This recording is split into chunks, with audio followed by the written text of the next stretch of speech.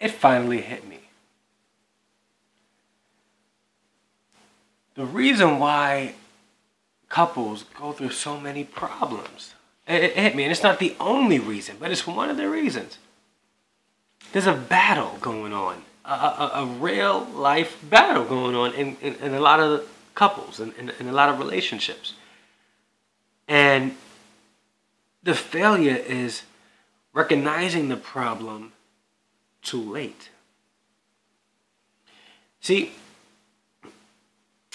we live in a society where we tell women not to expect anything less than the best. But the problem with that is if men are told the same thing, they're misogynist. So men aren't allowed to have major expectations or even the similar expectation that a female would have.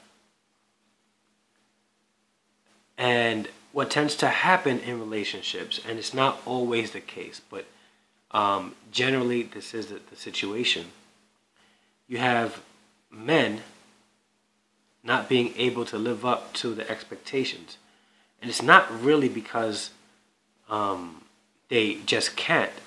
It's because women tend to be blinded by their expectations and not see the efforts their men put into the relationship.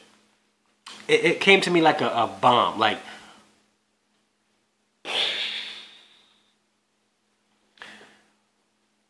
we teach women that they are to be valued, which I agree. We teach women that they are to be put in the top list of priorities, which I agree. But we don't teach a balance, because when men are taught those same things, it's not a good thing.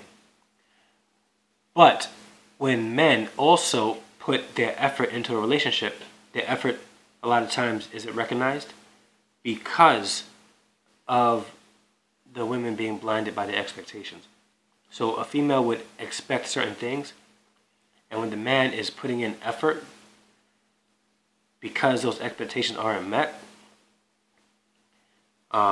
they feel like, my needs aren't being met because my expectations aren't being met, and he's not doing anything.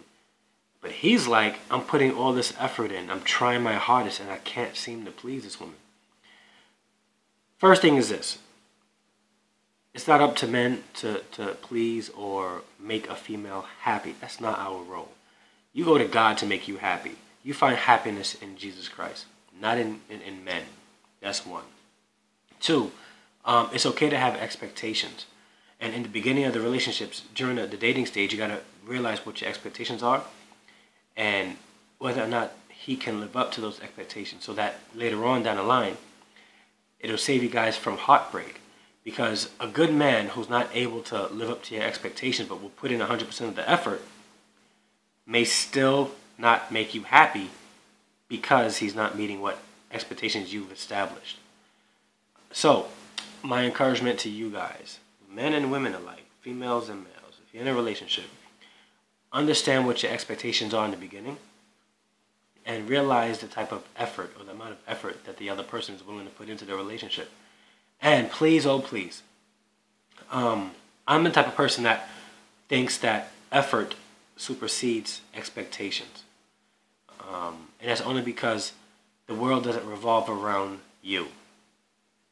Because you're in a relationship, the world still doesn't revolve around you.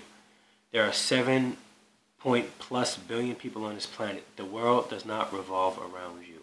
And as much as you would love this to happen, a man should not have his whole life revolve around you. Both of you guys work together and live life together. That's what this is all about. It's about living life together and not having a man's life revolve around you. That's it. So my encouragement to you is to, even though you have expectations, don't overlook the effort that your man is putting into the relationship, because you will never, ever be happy.